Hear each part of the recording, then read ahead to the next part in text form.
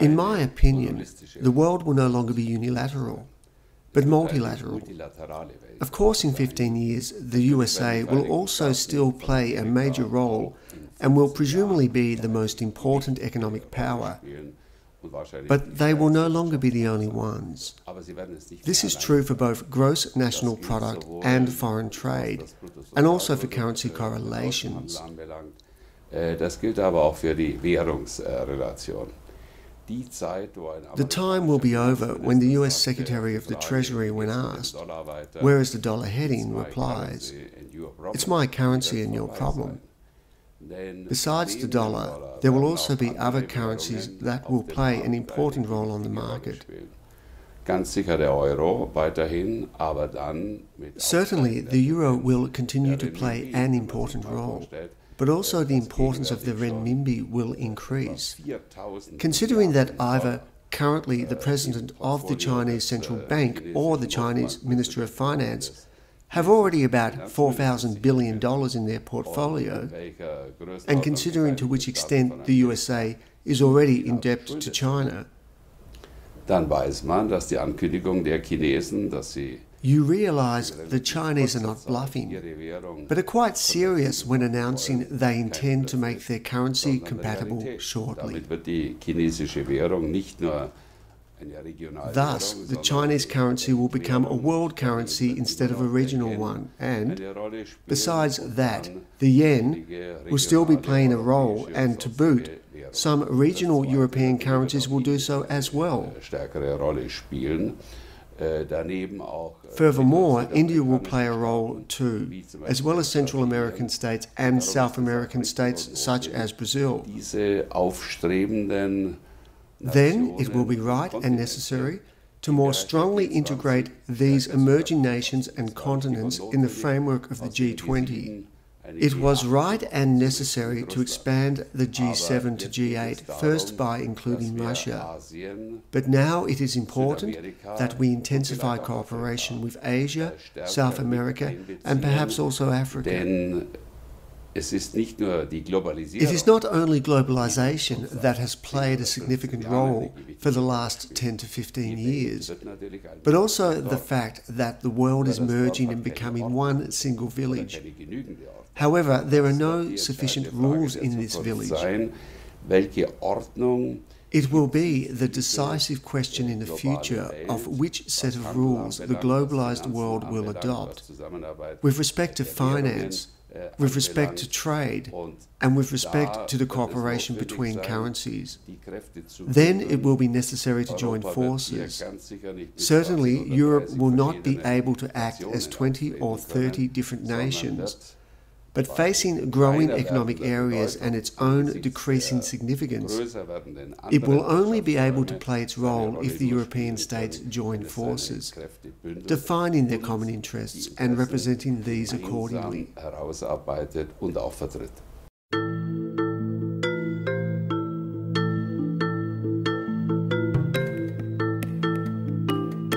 Da bin ich ganz sicher. I am convinced of this, since Europe would diminish its significance if it were to fall apart. How should we have any influence regarding the large economic areas in North America and South America, regarding Asia, or even regarding Africa? We would be at the mercy of global politics, the global economy and other currencies. In this regard, I am sure that Europe will find a way through this crisis. Kein geringerer als Henry Kissinger. It was Henry Kissinger himself, perhaps the only one to understand us in the last years, who put it very simply when he said, "I do not know how the Europeans are going to solve this, but I'm sure they will do it." Da bin ich ganz sicher. Drum glaube ich, dass Europa durchaus. That is why I think that Europe is going in quite a good way, in spite of all setbacks, which will certainly come again. To boot, the question will arise, what about the public debt of Japan? What about the public debt of the USA? We will then see that the financial indicators of the United Kingdom are not better, but rather worse than those of the Eurozone states. Also, ich glaube, dass Europa, It is my opinion that Europe, if we join forces, will step out of this negative focus and confidence in European politics will grow again. in die europäische Politik auch in die Zukunft. This also requires a common currency, since Europe would not be able to maintain an internal market in the future if we do not defend this common currency and establish it. Otherwise, Europe would see a race for devaluations and revaluations, for subsidies and patronage. Internationally, we would appear ridiculous to the other large blocs. International gegenüber den anderen großen Blöcken der Lächerlichkeit aussetzen.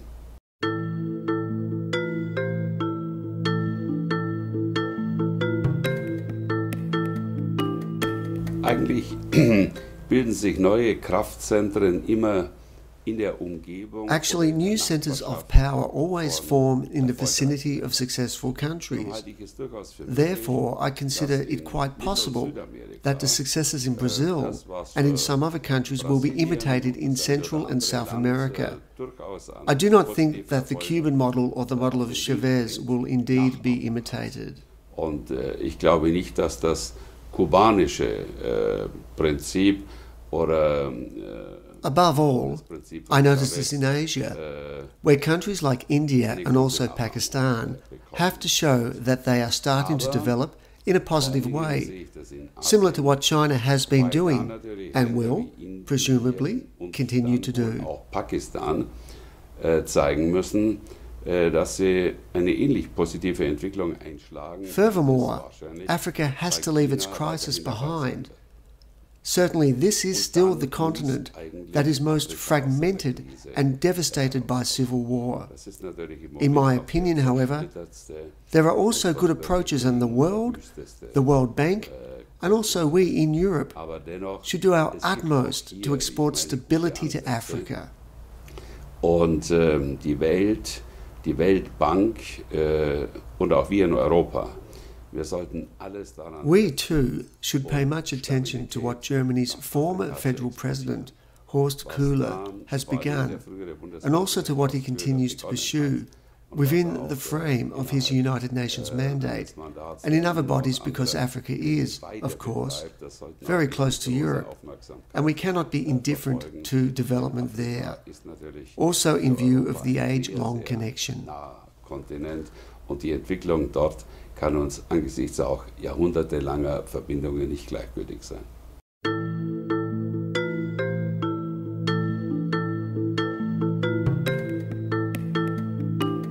Das internationale Recht wird, so glaube ich, ganz sicher eine wesentlich stärkere Rolle spielen.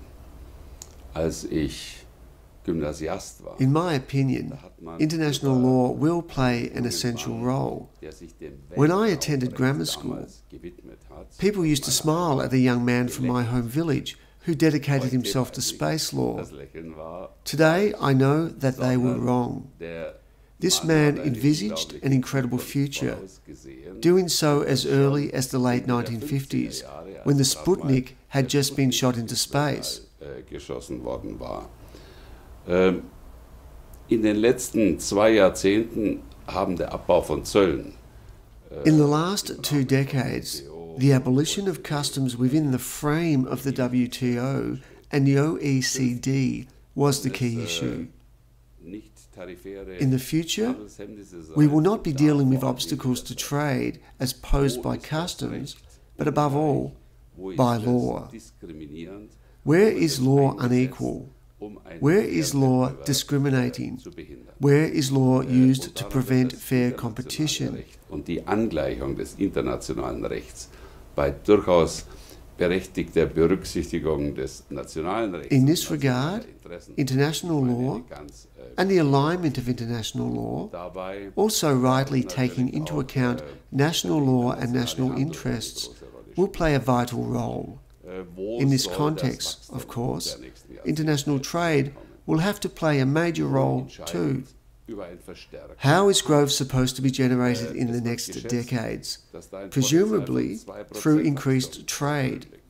This increased trade is estimated to generate 2% growth, meaning 2 million jobs. It is assumed that the European Trade Agreement or the European Transatlantic Movement could lead to an increase in growth in Europe by 0.5%. Zu einem Wachstum in Europa von 0,5% positiv. This, however, can only happen if the legal provisions are clear and understandable. This is particularly important for small and medium-sized enterprises.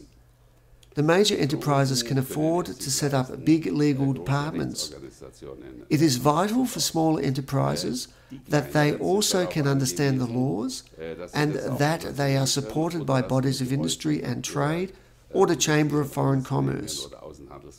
The most important thing is not to let them get lost in a jungle of complicated provisions and regulations. Überschaubaren Vorschriften untergehen zu lassen.